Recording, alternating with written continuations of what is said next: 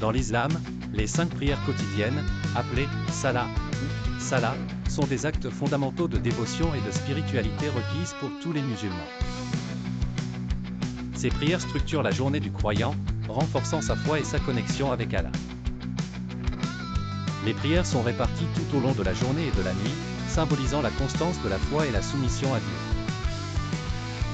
La première prière, Fajr, est effectuée à l'aube, avant le lever du soleil. Elle marque le début spirituel de la journée, rappelant aux croyants l'importance de commencer leur journée par la prière et la réflexion. La deuxième prière, dure, a lieu après le zénith, lorsque le soleil commence à décliner. Cette prière est une pause dans la journée, une occasion pour les musulmans de renouer avec leur spiritualité au milieu de leurs activités quotidiennes. La troisième prière, Elles, est accomplie dans l'après-midi. Elle est effectuée avant le coucher du soleil, garantissant que les croyants continuent de se souvenir de leurs devoirs spirituels même pendant les heures les plus occupées de la journée. Maghrib, la quatrième prière, a lieu juste après le coucher du soleil.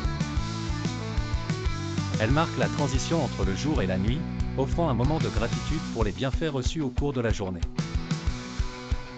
Enfin, la cinquième prière, Isha, est effectuée dans la nuit.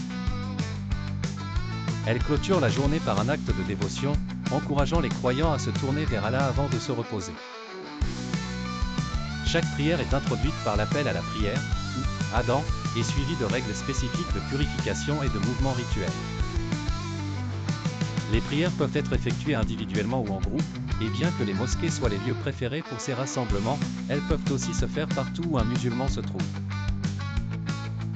Ainsi, les 5 prières quotidiennes ne sont pas seulement des obligations religieuses, mais aussi des moments privilégiés pour se connecter avec Allah, renforcer sa foi, et trouver la paix intérieure.